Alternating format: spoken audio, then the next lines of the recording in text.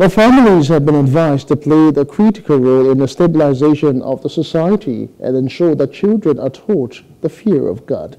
The message formed part of admonition of the Catholic Bishop of Ekiti Diocese at the celebration of the World Mission Sunday. The Catholic Bishop of Ekiti Diocese, Reverend Father Felix Ajakaye, who was represented by Reverend Father Michael Olamileko at the 2023 celebration, described the family as a divine institution and the bedrock of the society, which has a great role to play in solving the economic and social-political problems in the country.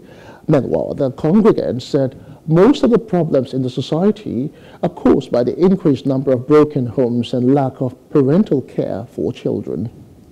Lack of fear of God, is the first So the Bible says the fear of God is the beginning of wisdom, the source, the origin of wisdom.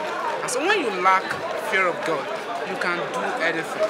Overcoming it is part of what the Pope is telling us today on this World Mission Sunday, that our hearts must burn for the Word of God, for the Lord. Of course, St. Jerome says, ignorance of the Scriptures is ignorance of Christ. Once you do not know the Word of God, you are not, accustomed with what God is telling us. Love is important.